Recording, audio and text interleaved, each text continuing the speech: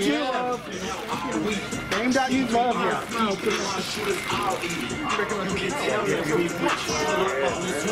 You like the white rap or you like the black rap? You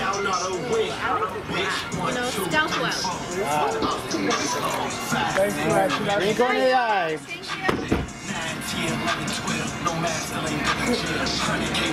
Hey, any words on banning Kanye from the awards?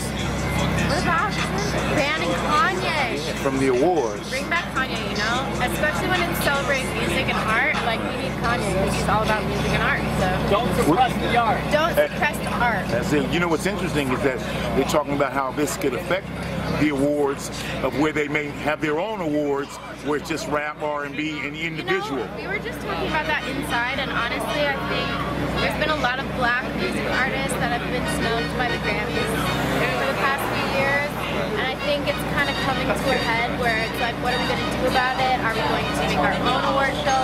How are we going to react to this?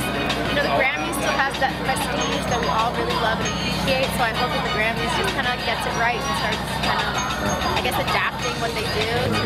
Would it be nice? Would it be nice if they did their own awards too? Because it'd be a different era, different flavor, right? You know what? I'm all here for a new award show. You know, it's about time. Appreciate you, beautiful. Thank you, Good night. Thank you.